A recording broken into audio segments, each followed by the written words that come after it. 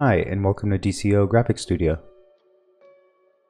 In these videos, I share the process for creating architectural and 3D designs using Rhino and Grasshopper.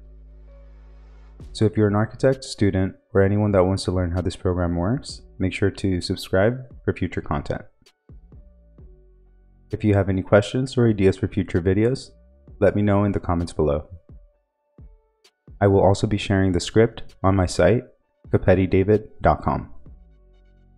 In this video, I'm going over this pattern finding kind of process for creating some of these interesting sacred geometrical patterns, just using basic subdivisions and extracting some patterns from that. So let's jump in and let me show you how to get this done. When it comes down to geometry, I like to bring it down to the basics.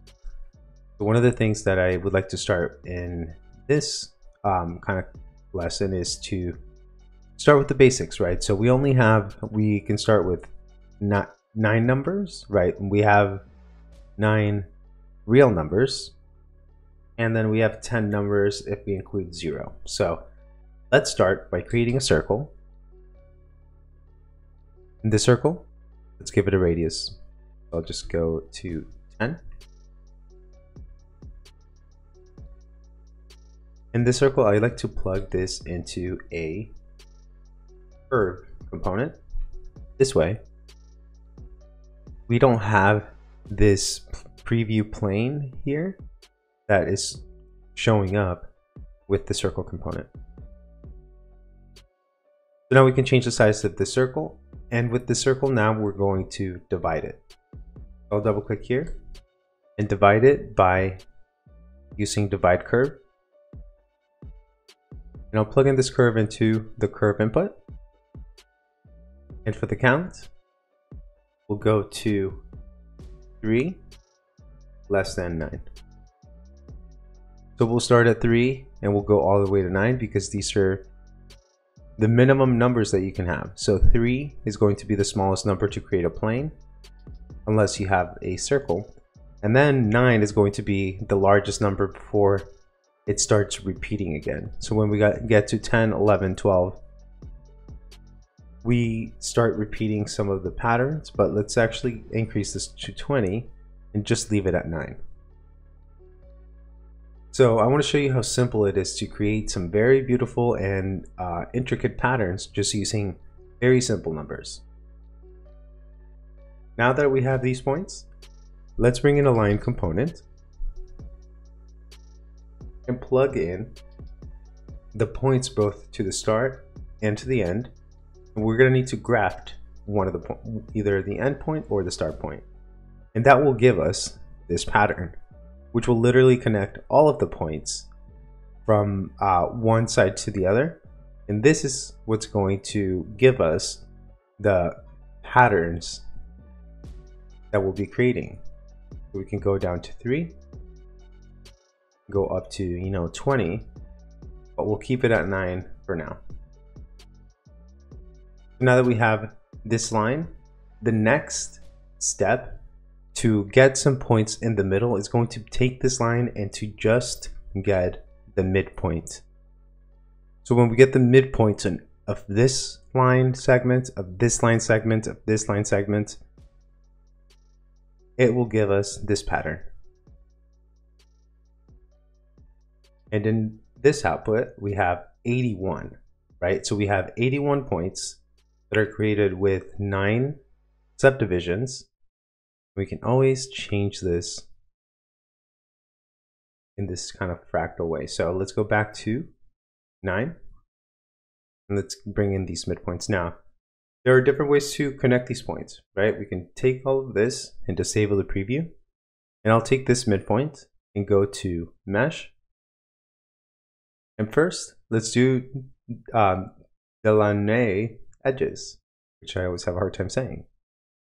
And the input points, we're going to flatten. And this will give us some really neat patterns just by using those. So let's also, this has a plane, so this will also show up on our preview. One of the ways to get rid of that, oh, and we don't have a midpoint which could be something that you may want to add, but sometimes the midpoint will show up. And that's, I guess, one of the things that doesn't look as good here with this one.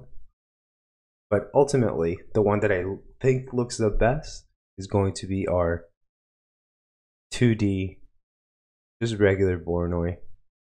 We'll plug in these midpoints into the points, flatten the input, and now for the boundary and for the plane, we're going to, well, we're not going to do anything for the boundary really. We could, but I'm going to show you a trick so we don't have to use the boundary, and then the plane is going to be where it's sitting. So we can, you know, bring in an X, Y plane. We can plug that both to the circle and here to this plane. This way, it doesn't really give us that issue.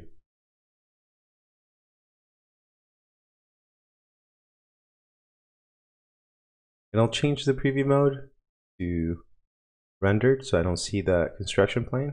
And as you can see, we have some really cool patterns starting at 3 and working our way up with 4, 5, 6, and so on to 9. Then we go to 10 and so on. Let's also disable the preview on the points.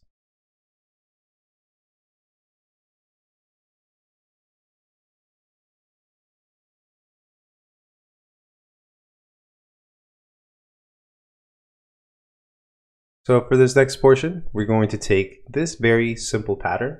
We're going to create some planes and basically turn this into a custom pattern. This way you can laser cut it, you can do many things with it. And that's what we'll be doing next. So one of the things that we could do is replace this boundary with a square, right? With a rectangle. Now the rectangle would have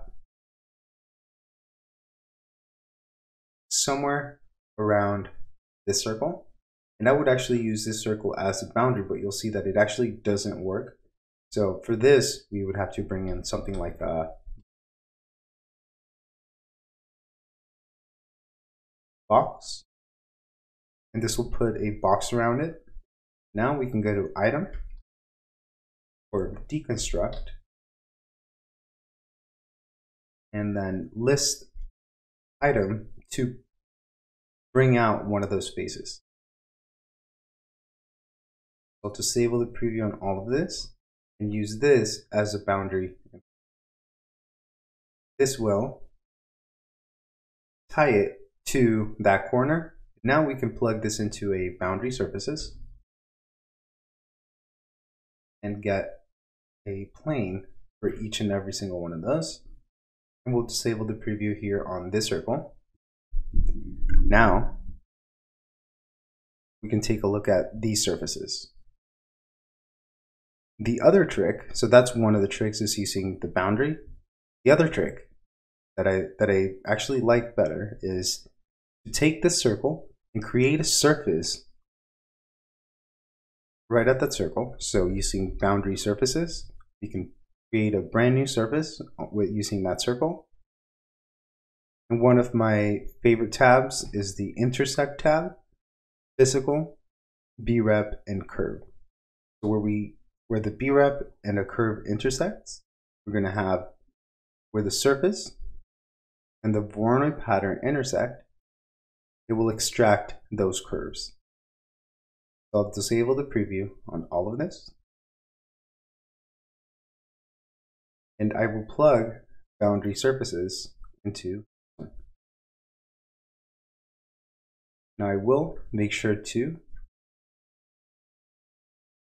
enable the preview on this and disable the preview on the curves. And now we're only extracting the largest. Here to flatten. When you flatten it, it seems to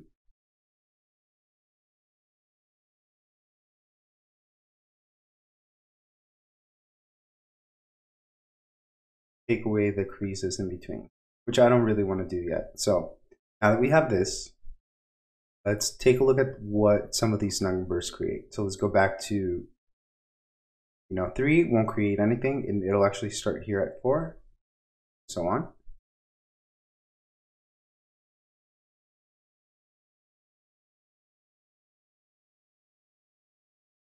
And we've only used kind of this midpoint. So this is how basic we need to go to create that pattern. And with this, we can now create a offset.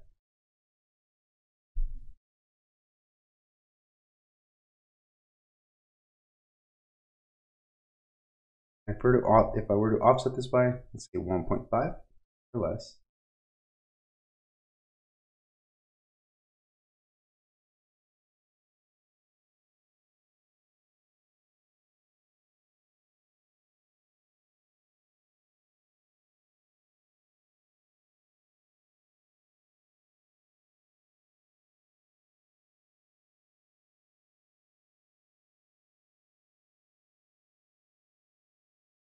I'll actually plug in that surface into the offset.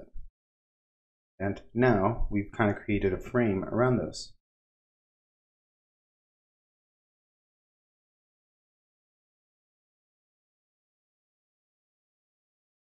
So just wanted to show you a little bit of some form finding, kind of sacred geometry type of design that you can easily do with using simple numbers. So starting here with the basic numbers from 0 to 9, and then from there on the pattern kind of repeating fractionally. And then here you can change the size of this, and here at the end we have those cutouts. So this is something that you could laser cut, CNC, and create some really neat patterns. Now, most of the pattern is created using this midpoint. If we were to take those lines and use a divide curve and divide those curves in 3, and using the output points as to remove the duplicates.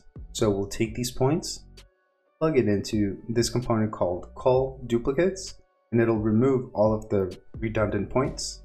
As you can see, we had coming in, we had 676. Now we have 143. So this will make it a lot easier for this to compute. Now, as you can see, kind of change the result here just by changing the input 1. So this is going to be a subdivision of 2, 3, 4, 5, and so on.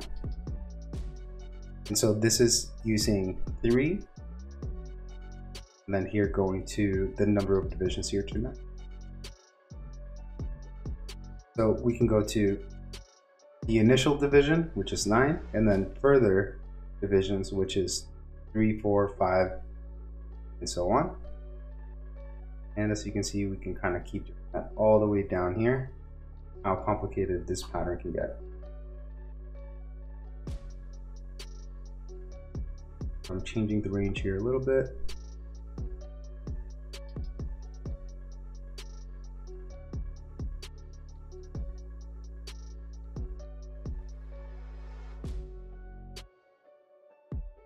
Go to 4 here, and sometimes it's cool to kind of play around with the specific numbers. So you have 4 and 4, maybe 4 and 8, right? We know that those numbers are kind of complementary. We can do 4 and 6. They're also complementary. 4 and 10, or you can do, other numbers like 13 and 8. Those are kind of within the Fibonacci sequence, or you can do 3 and 5. Right, and these will all give us some specific patterns that are very unique in each way, and they're all perfectly and geometrically symmetrical using basic points. So 2 ways of doing it, using this one or this one. And one way to fix 2 inputs in one is double clicking on the wire taking these points, plugging them into this one, and you can double up the points on here, but you may not want to do that. So let me show you. We'll plug in this one, double click on here and disable, or right click and enable, and you'll only be looking at these, the midpoint ones. Now we can disable this one and enable this one.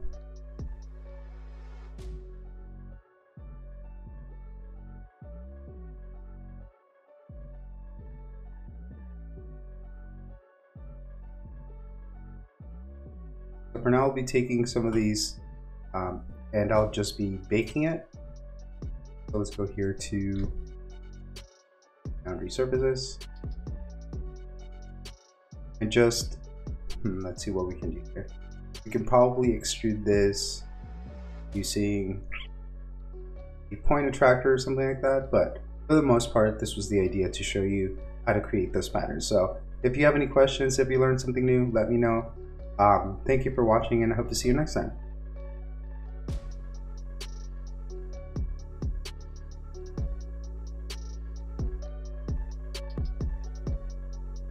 I hope that was useful. Thank you very much for being here, and I hope to see you next time.